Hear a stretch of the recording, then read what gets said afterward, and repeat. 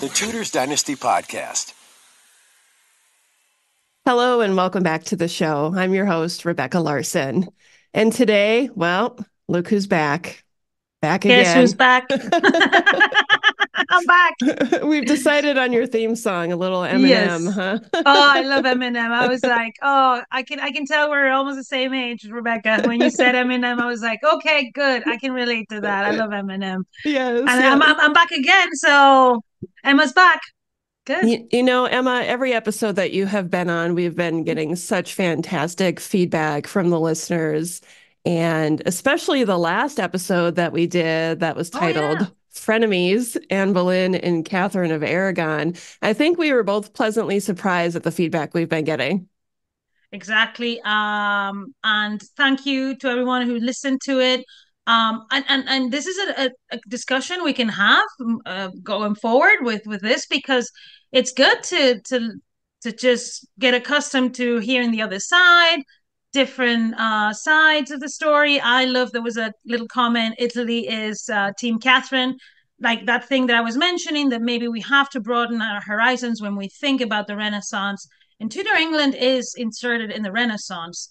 So in Europe, really, and then in the world, because it just during this time the world becomes a bigger place for the Europeans. So it's great that people have liked it. I love that people like the Spanish monarchy's perspective too.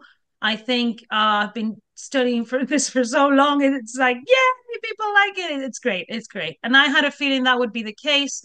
And it's something that it's not talked about a lot, and you don't read about it a lot in these books. I'm sure more and more there's a lot of people doing amazing work too nowadays, not just me, other people too. So shout out to them and everyone who is really asking new questions, and especially in this idea of the gender studies and how women are becoming in the Renaissance are becoming so relevant. Something that I love is because of their role in art and their role in culture. That's what I like to study. How women have contributed to our history with this amazing role of royal women being peacemakers, really. And that's Mhm. what we're going to talk about today, right, Rebecca? Yeah, I think having you on the show has opened up so many people's eyes to there is more history than just what the English history books have told us. And Mm-hmm. I want to thank you for being on the show and shedding or shining a spotlight on this part of history that's so important for us to see it in a more well-rounded view. Mm-hmm. And today we're going to do more of that because we've kind of opened the scene with Catherine of Aragon and what her alliance Mm-hmm. and what the Spanish monarchy's alliance with England did. And today we're going to kind of look at something very similar to that. Do you want to kind of let everybody know what we're going to be looking at today? Sure, sure. So, excuse me, I have a different glass today. I just want to show it off for people who are not listening. I always have a round glass that I think people like because I've gotten comments about it before. Today I have a different one. Right. And Henry VIII is still over my shoulder looking He's at still Emma. looking at me. He's still looking at me, judging everything I say. That's why I get so riled up sometimes in the podcast because he's provoking me. Um, yes, today is going to be. We'll talk about something I find fascinating, which is that we know Catherine of Aragon as someone who came from what was starting to be Spain. But there's fascinating women that became before her during the Middle Ages to England or to Castile. We have to talk about Castile in this, and we'll say why after. Um, that served this alliance before her. She, from her early childhood, knew that she was there to serve an alliance that was older than her, that was very old. And her mother had a very, very big library, Isabella of Castile. She had tales of Arthur, the tales of Arthur. She had books about the history of England, chronicles, and other manuscripts that would reference England was and in Scotland were places in Castile that were thought as mythical because of the tales of King Arthur and all this chivalry ideas that come from England, really. So in Castile, highly cultured people were fascinated by English culture. especially because Castile and England had a strong bond, a cultural bond, because of the alliances established between their monarchs for a good reason, is to serve a trade industry that was growing in the Middle Ages with commodities like wool, steel, that would go from Castile to England and back. So it was really an economic alliance that was strengthened with these women going from one court to the other to strengthen the alliance every generation or every time this alliance once wanted to be reactivated. So those are the women that I thought we could talk about today, because I mean they're very cool. I, you mentioned the cultural similarities between Castile and England, and that already has blown my mind because who would think? Right, right. Who would think? I think one of the biggest challenges for me as a person who bridges between both cultures is I think people see these two cultures as very different because of the language barrier, right? Yeah, We yeah. speak Spanish and we like our Spanish, and English people like their English and speaking English. And I think that had has brought in an idea that we're very different, and we're not, because our culture, our artistic development, our in the things I study at least, we're very similar. We're very similar, especially in the period we're studying, because this is a period where Europe becomes a whole, and these monarchs are really playing in the European arena. We talked about this before, how Henry VIII really is one of the first English monarchs that is playing a big time in the European arena, becoming a powerhouse name throughout Europe, right? So I think it's important that we understand where this comes from. It comes from a development of the economy, basically in the late Middle Ages, and especially in the trade of things that were useful to the English from Castile and to the Castilians from England. So we have a lot of that happening, and that's why if you have a common enemy like France can be in many times for England and Castile, you have to protect that trade because that trade is done by sea.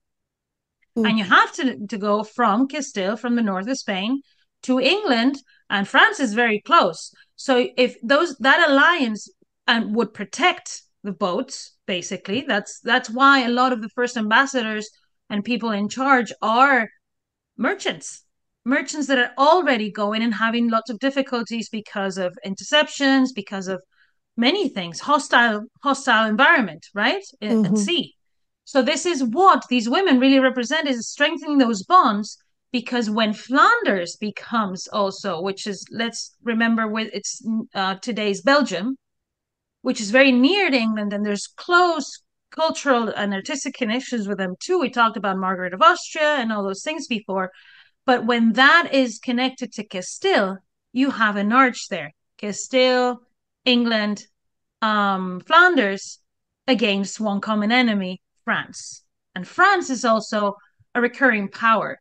Especially in the Middle Ages, it has a big conflict with England.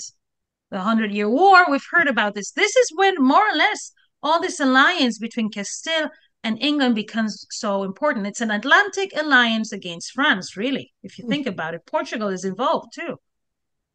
This is what these women represent. And the first one, listen to this, the first one is the daughter of Eleanor of Aquitaine and Henry II of England. I mean, Who how cool doesn't is that? love that medieval power couple? Oh, who doesn't love Eleanor of Aquitaine, right? Right. Oh, yeah. I've been fascinated. She was one of the first historical figures that, brought my attention as a woman, because I always knew, and why I was always fascinated by history was when I was a little girl, I used to fight for that equality with boys, and I could see it in my day was easier because I was brought up in a pretty fair society in Spain, let's say it, in many aspects, no, but in the essentials, yes. But I would look back into those historical figures and see how brutal times were for women, and these women that were just like amazing. This, even though the times are horrible for women, they just rose above and just became these iconic figures that are more iconic than their husbands, because I think Eleanor of Aquitaine is more iconic than Henry II of England. What do you think, Rebecca? As a podcaster and a history enthusiast, I would say that if I were to mention I had an episode on Henry II and I have an episode on Eleanor, she's going to get way more listens than he's going to get. She is far more fascinating to listeners than he is. And I'm sure that has something to do with the fact that she's a woman and most of my listeners and viewers are women. But she was quite amazing, even for her time. Exactly. She reminds me a lot of the figure of Isabel of Castile. She is someone who is very strong-willed and someone who doesn't doubt to take action in a world of men. And I love Eleanor of Good. She was and we come to an idea again when we were talking about Anne Boleyn and Catherine Aragon. We were talking about the power of a queen consort is it's determined by the king. Whereas Eleanor of Aquitaine, because she was she was Duchess of Aquitaine in her own right, she had power to negotiate with Henry II too, like Isabel of Castile. When she married Ferdinand of Aragon, he became king of Castile, but she was the queen, la reina propietaria. She was the ruling queen. So I think these figures that rise above is because they have certain conditions that allow them to do this too. So it's not that the queen consorts were not as iconic or whatever. It's just they didn't have that bandwidth to do these things. Yeah. But listen to this. This is very interesting because Eleanor of Aquitaine and Henry II have a daughter. She's a Plantagenet. She's named after her mom.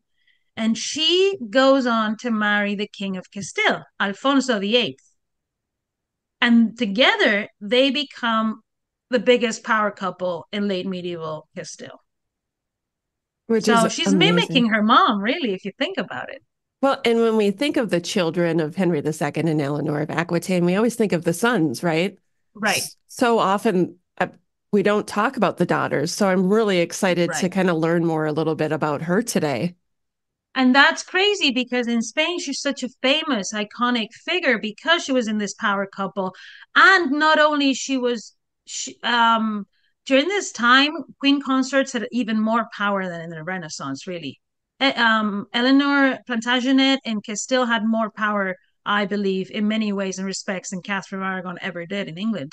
Because she was in Castile, women had the properties work differently. Women could own, could sell, could buy, and she gets a huge dowry in the way that it's cities.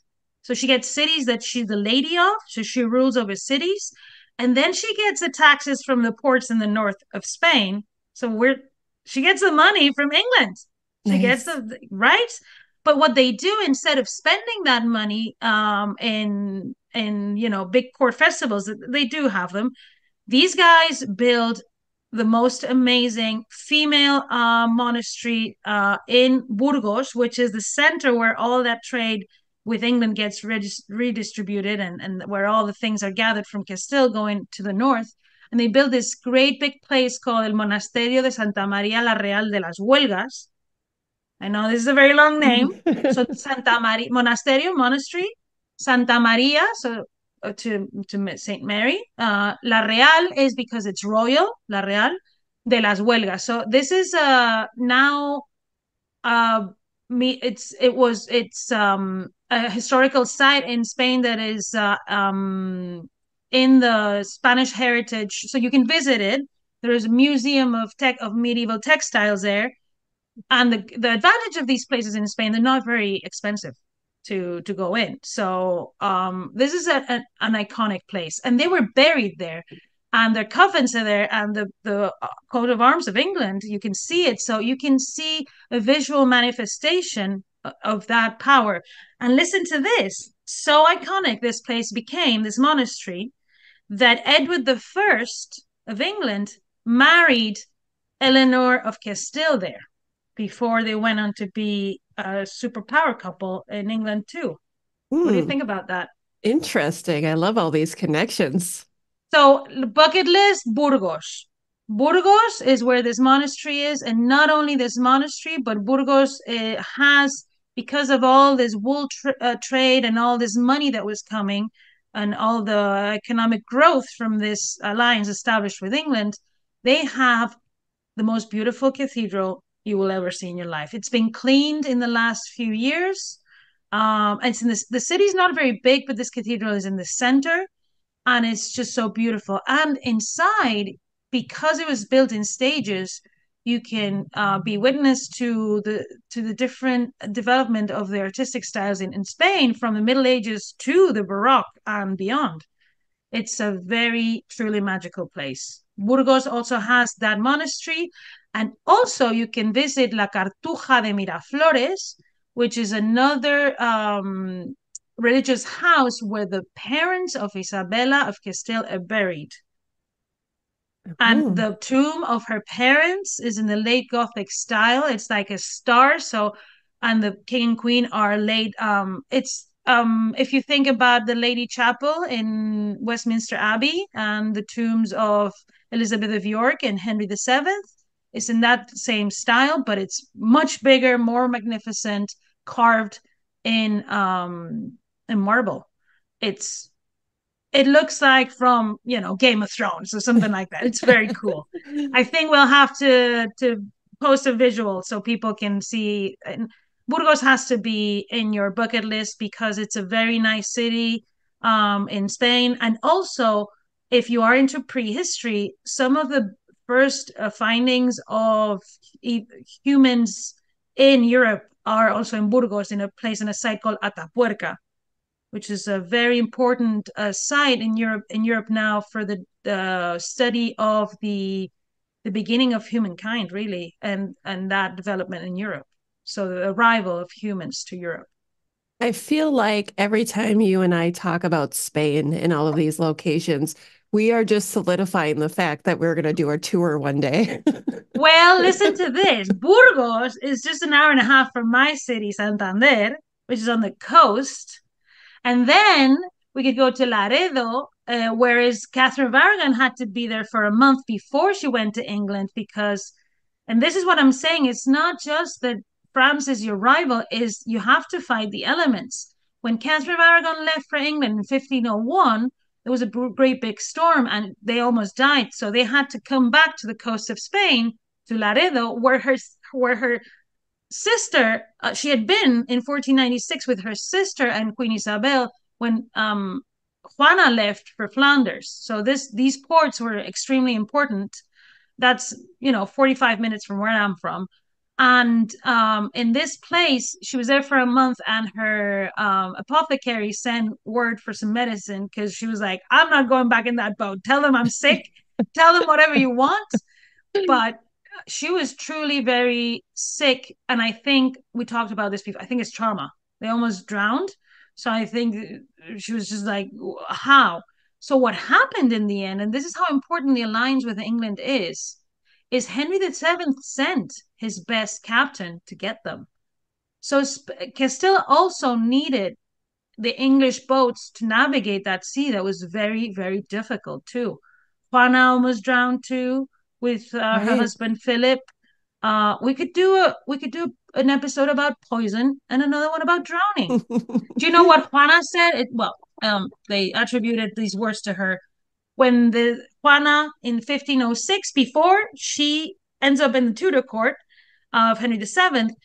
They're about to they're in the great big storm, and their boat is they're like, I think we're sinking, and she says, "It's fine. I've never heard of a queen drowning, so don't worry about it. We'll be fine." She was right. All right. That was after her husband freaked out, right? Yeah, he freaked out. He was crying like a little boy.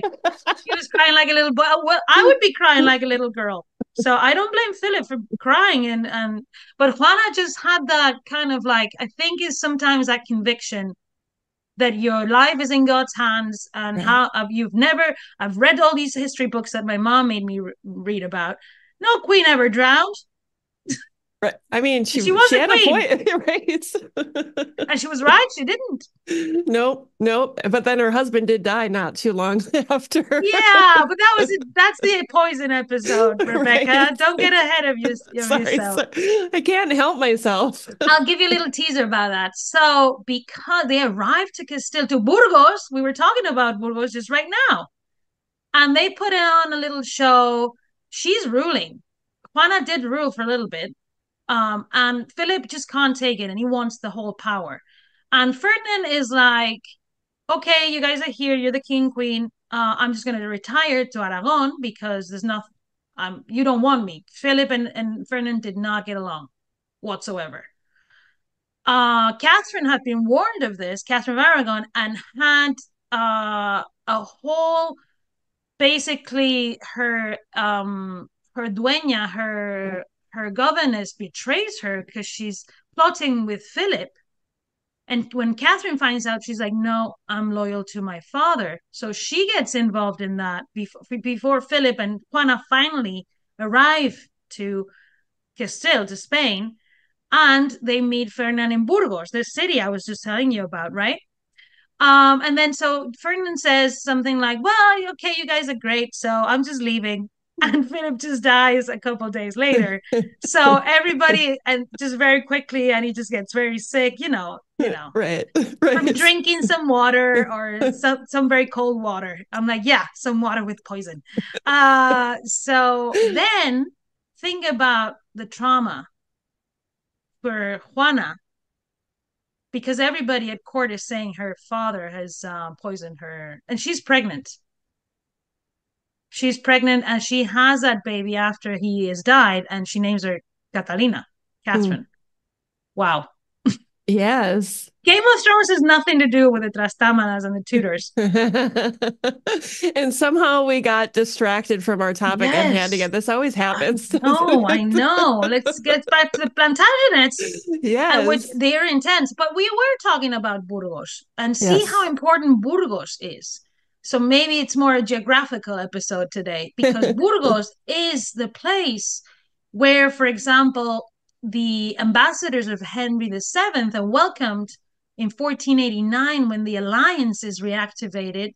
When Arthur is already born, Catherine is born, and they name her Catherine, they name him Arthur. They're like, "Oh, this is kind of perfect." And we'll talk about why Catherine and Arthur are perfect names too.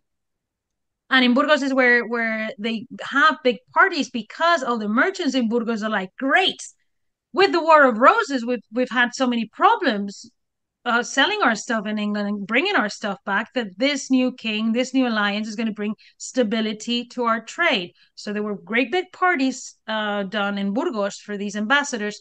The treaty was then signed in Medina del Campo.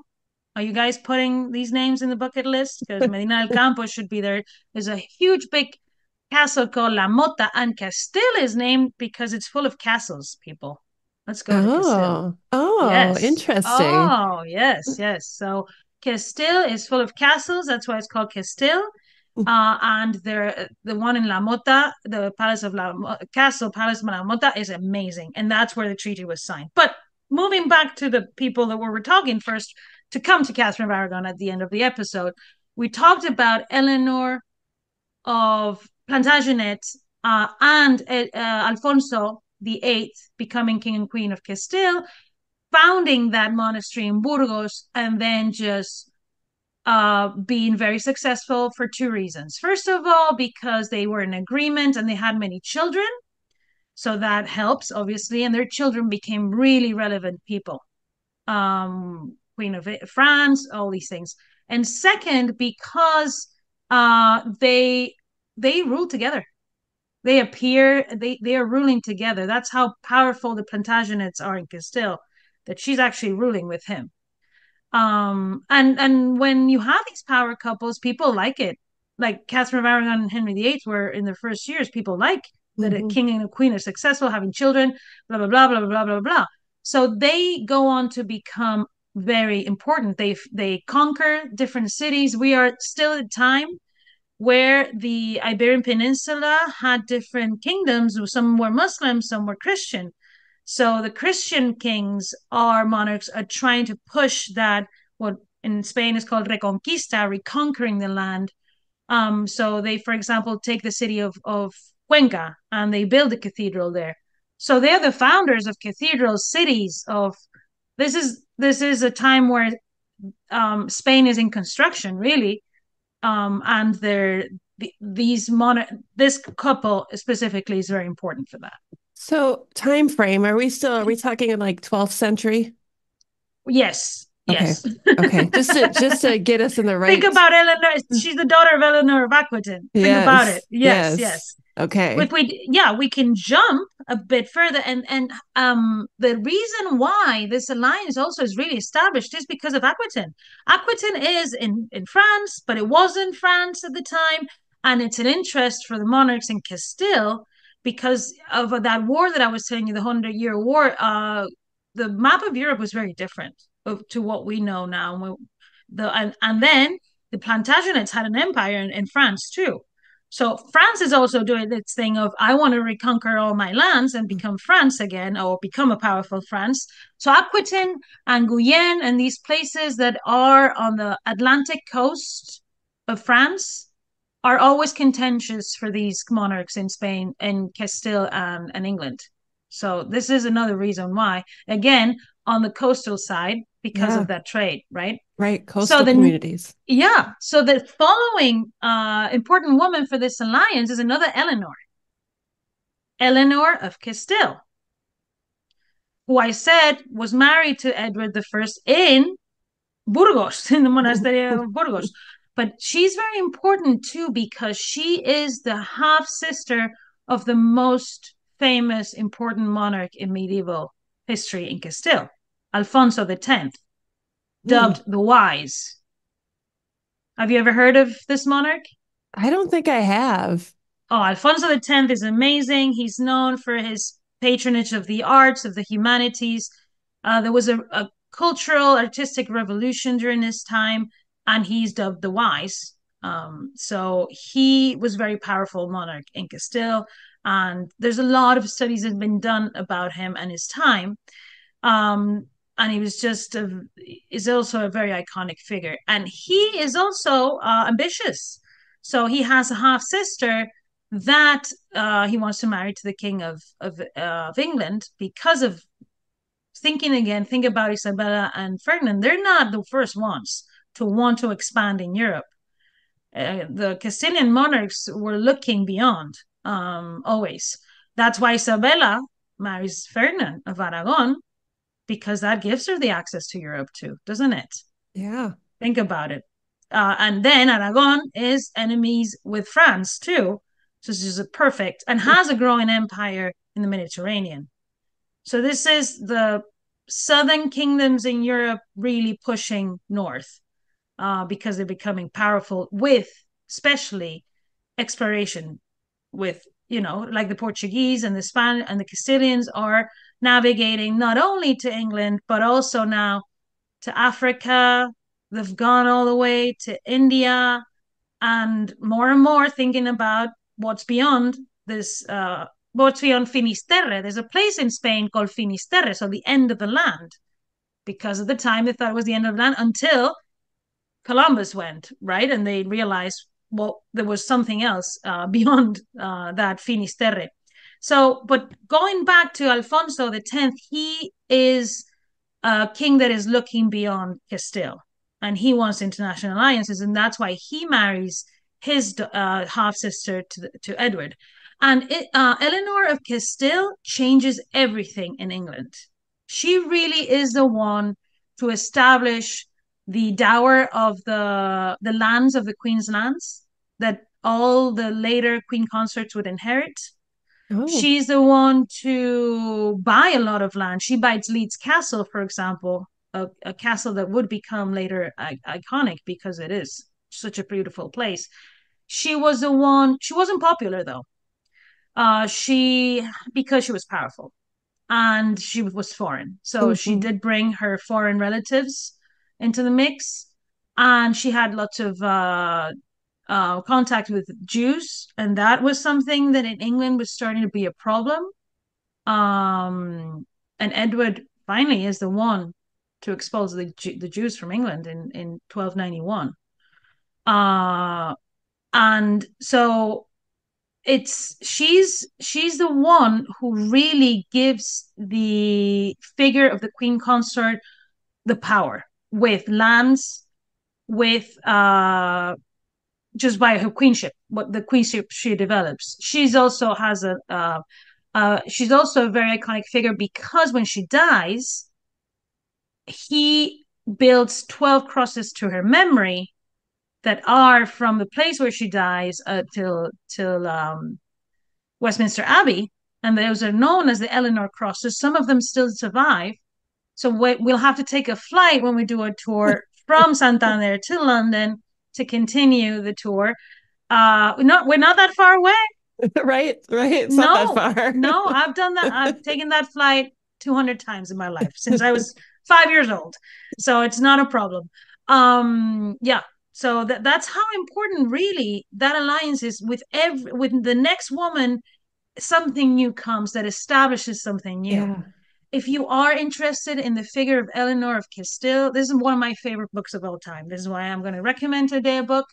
John Carmy Parsons wrote a book called Eleanor of Castile, Queen and Society in the 13th Century England that is out of this world. It's a dense academic book, okay? But it's so good. Anyone who wants to start thinking about queenship and what that entails, this is your book.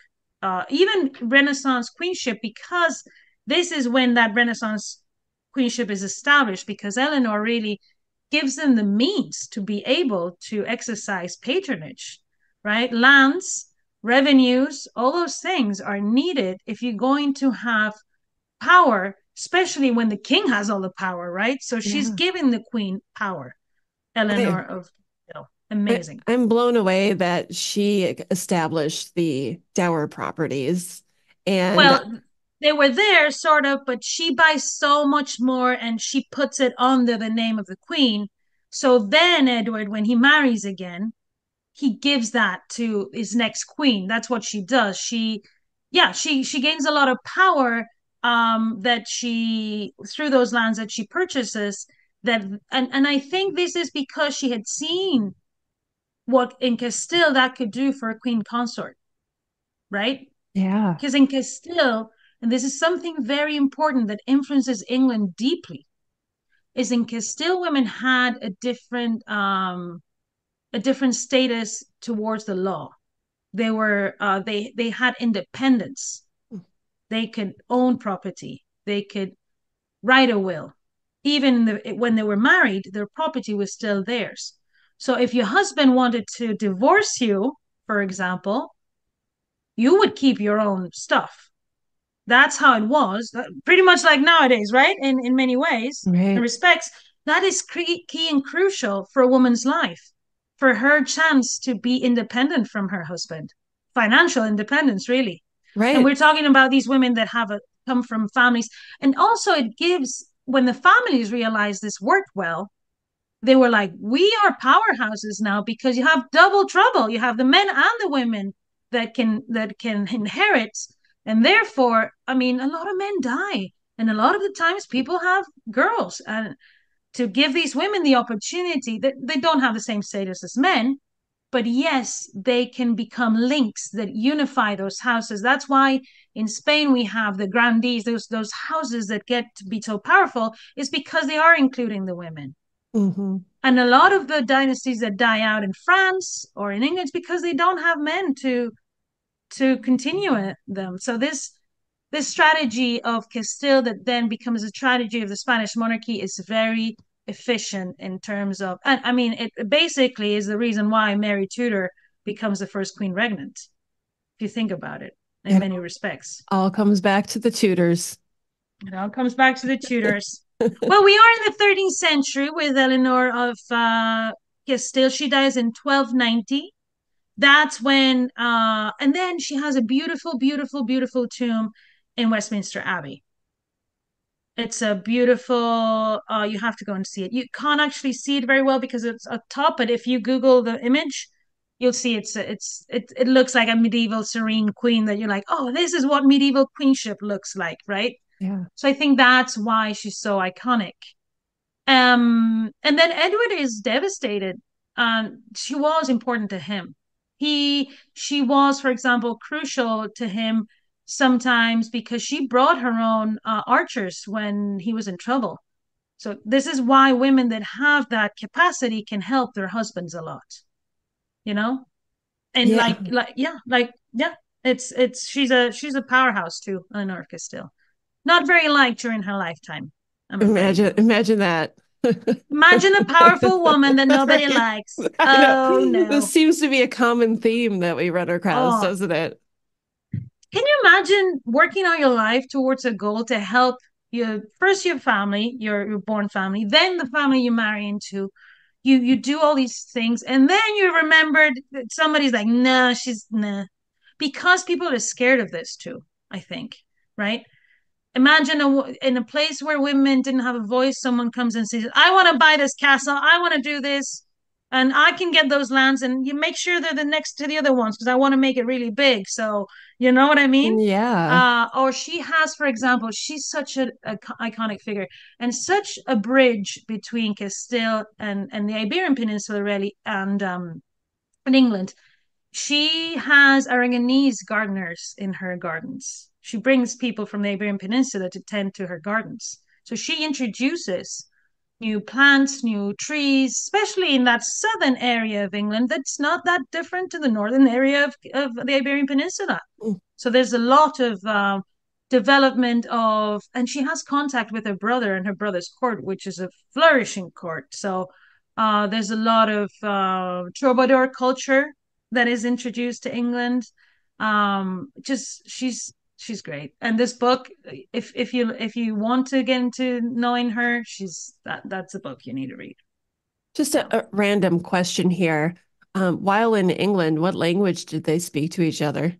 right, this is one of the.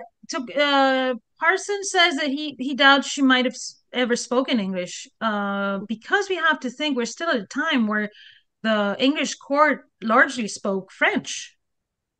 And she was raised in the court of Alfonso X, but she was Countess of Ponthieu. So she, the probably they talk to each other in French. I highly doubt that she wouldn't have learned English. I think that someone who's already learned French and knows Castilian and goes on to be a queen for a long time someplace. But I don't know. The evidence, the further you go back, the more difficult. I almost forgot about the most important thing about Eleanor of Castile and Edward the First. What's that? They went to Holy Land together on the Crusades. How did you forget that? I'm I was just just so kidding. enthralled talking about how wonderful she was endowing the Queen's lands that I forgot that she traveled the world too. That's amazing. How cool is that?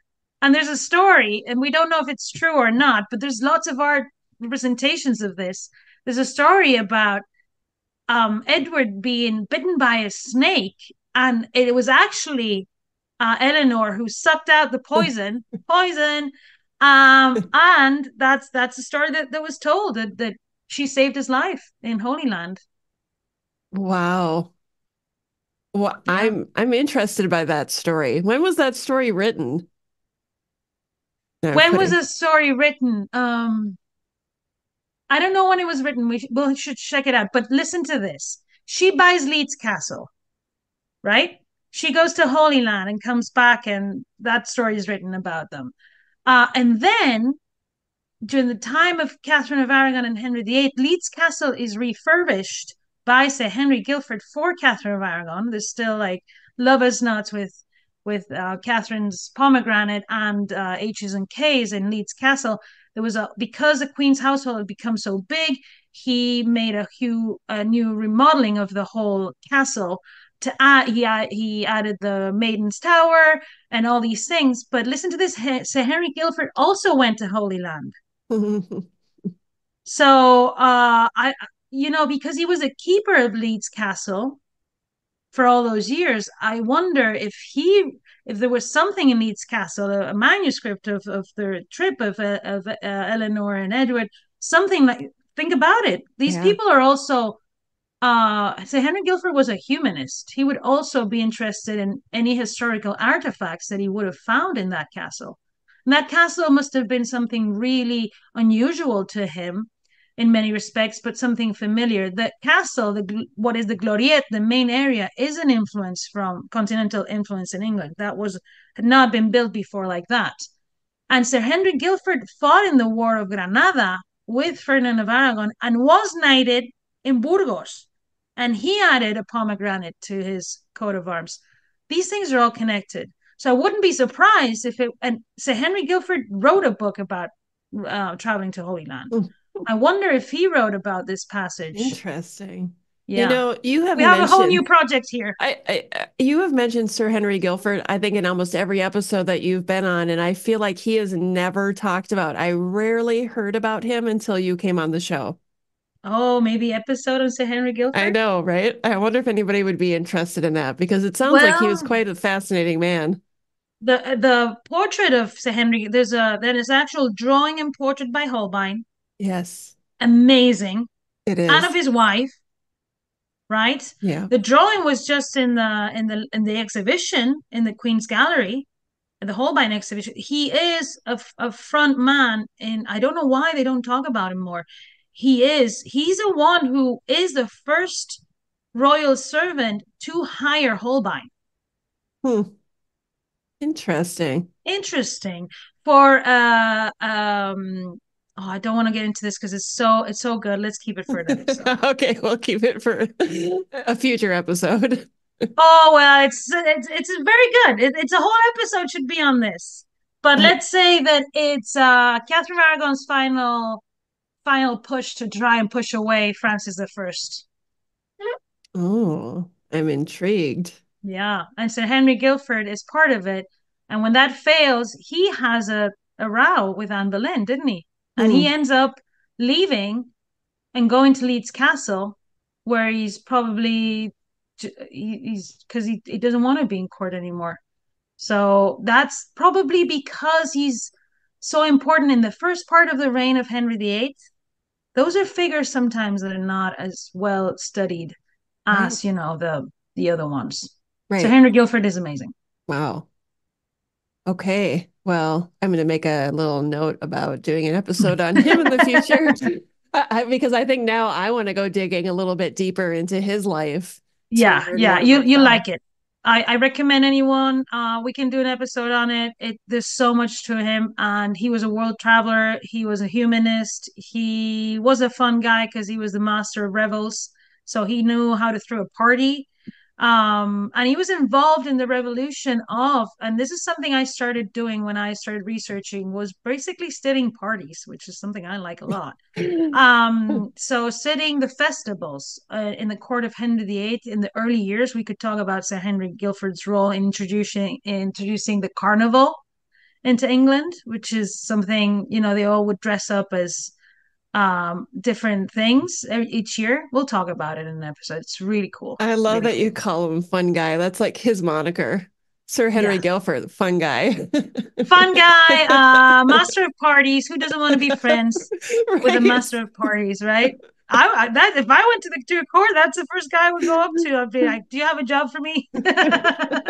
Now I feel like I need coffee mugs and t-shirts made with his picture that says fun guy. Yeah, yeah, fun guy. Yeah, yeah, party animal.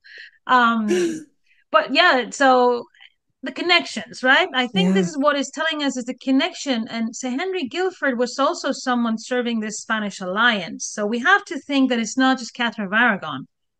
It's the network that comes with the Spanish alliance. Those interests, think about the Spanish alliance comes with also the Italian merchants. The Mm. Italian merchants are coming to England because of the Spanish alliance, mostly. When the Spanish alliance declines, different merchants come from Italy to through the French alliance. But these were tight networks, and you were serving a certain king. If you were serving the Emperor, Holy Roman Emperor, King of Spain, Charles V, and the alliance is ended, you take your bags and you leave, and somebody else is going to take your place. But it's not going to be you because your loyalty to your master was everything, right? So Mm. the Sir Henry Guilford and a lot of people and their decline represents the exit of the Spanish alliance and the arrival of the French alliance. That doesn't work out very well because Charles V is very powerful. Mm-hmm. Yeah. Well, we talked about Eleanor Plantagenet. Mm-hmm. We've talked about Eleanor of Castile. Is there anything else that you want to touch base on her, or are we ready to move on to the next ones? No, just that connection with Sir Henry Guilford, I think, is and Leeds Castle is crucial. And Leeds Castle is in the tour, so we'll go there and talk about Sir Henry Guilford. Maybe we could even dress as the Tudor court. Who knows? This is all open. This is all open right now. But no, the other three women that I want to talk about are related, and so we can talk about them in tandem. Because they are the direct predecessors of Catherine of Aragon. And this is Constance of Castile, Isabella of Castile, not Catherine of Aragon's mother, I'll explain, and Catherine of Lancaster. So we are now in the midst of all the conflicts, the dynastic conflicts in the 15th century. Right? Yes. We are in the inception of the War of Roses with the Lancasters and the Yorks, right? So in Castile, a very similar thing happens. The Trastámaras are having lots of trouble. In this case, because they're all married to each other, is the cousins, and they're all Trastámaras, but it's the same thing. It's the same thing because the York and the Lancasters come from the sons of the King of England, really, too. So, I mean, this is just like people who are related not getting along in the 15th century, right? In Castile, that's why I'm saying Castile and England have very similar historical developments. So there's a lot of dynastic conflicts in the 15th century.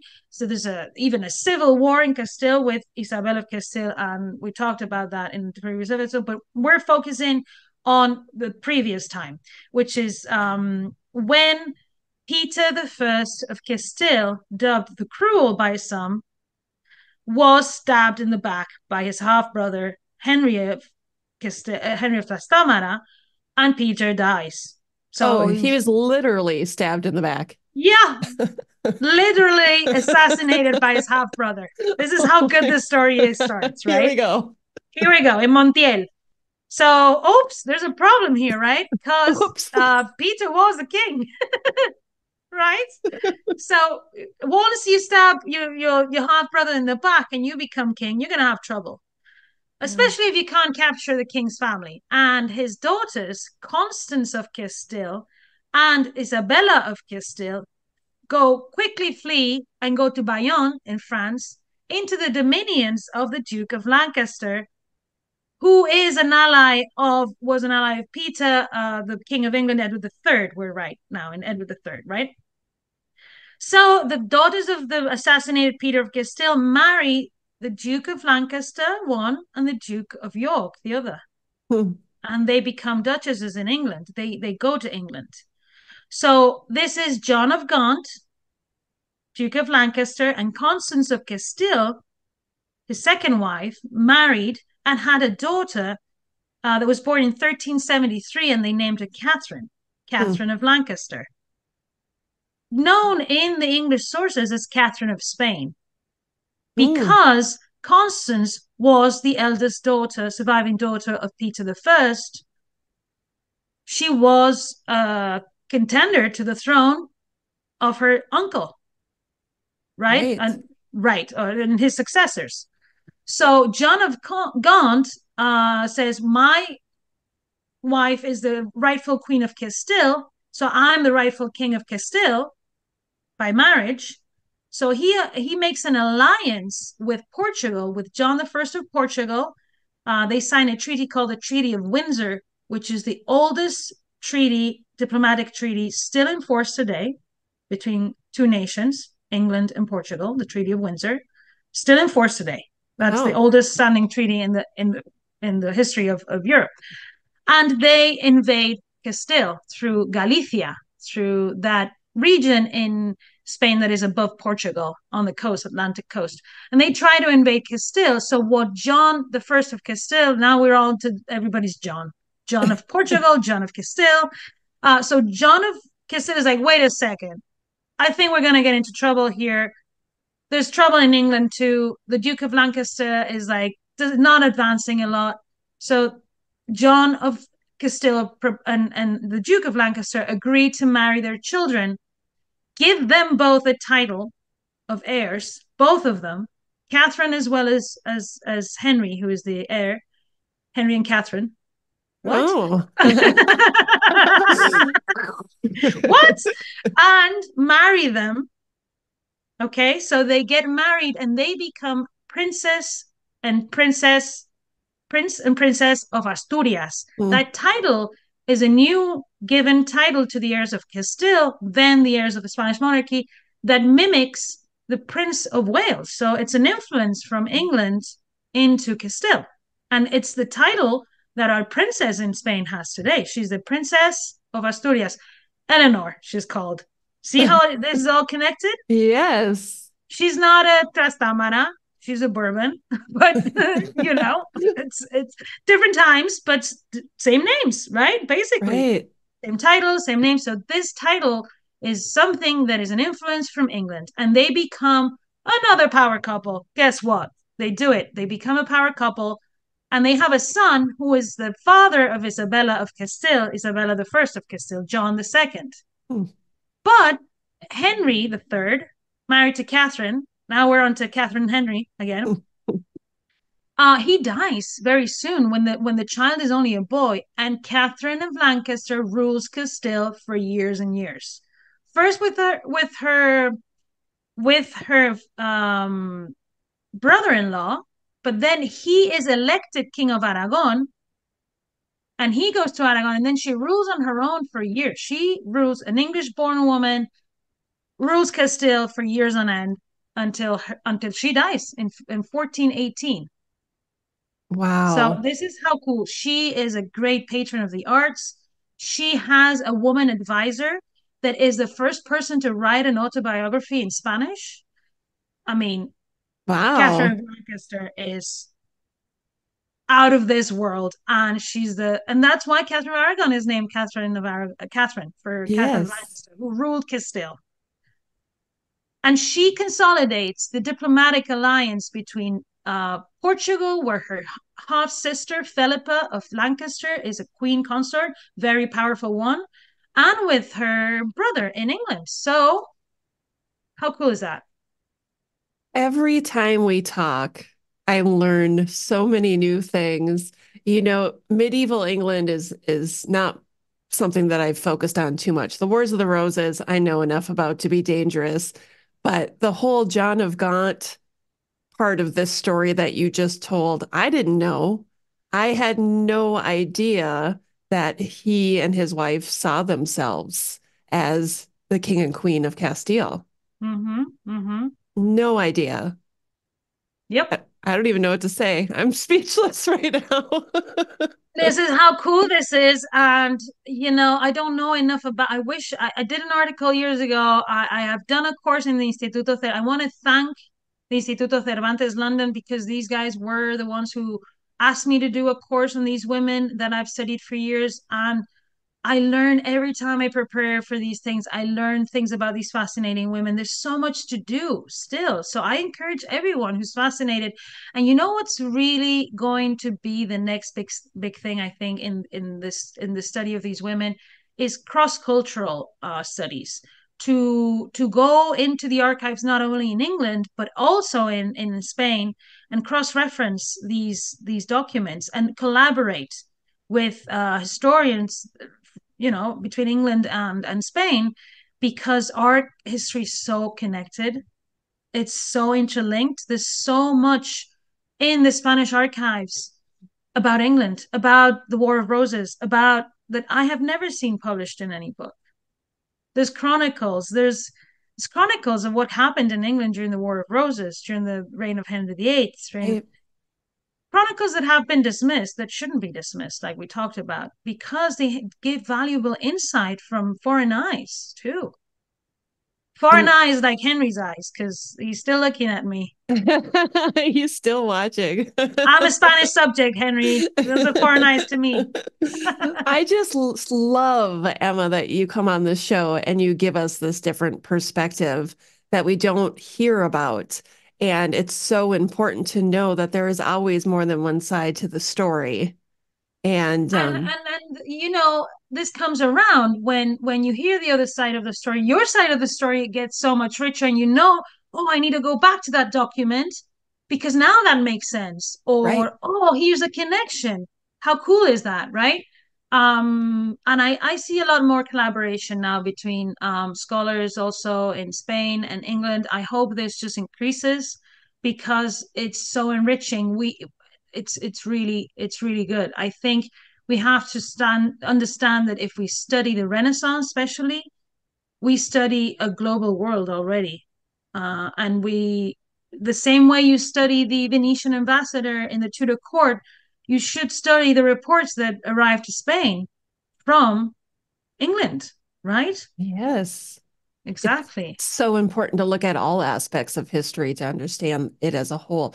Just like if I tell you a story about something happened to me, you're only hearing my side of the story. Right. You don't know the side of the other people who've been involved in it, which then makes it a much richer story.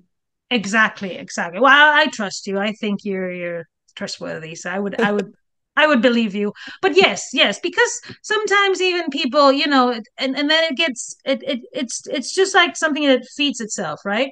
When you take other and you don't have to be an expert in everything. I consult with so many people.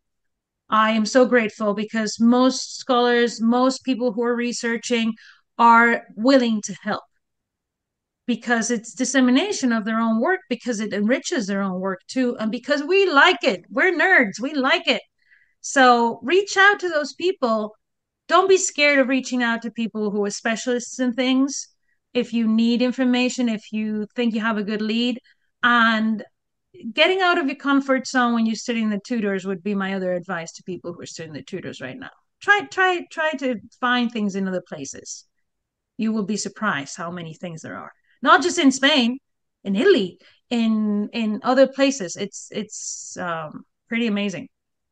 I think it's fair to say that maybe that is your takeaway for today. Right. Yes. The Eleanor of Castile book. I will recommend this till the end of time. And also the thinking outside of the Tudor box. How does That that sound? sounds wonderful. And I know we have another episode coming up soon that everybody is going to love to hear about, but I'm not going to tease it today because I think that one we're going to just save for the release date.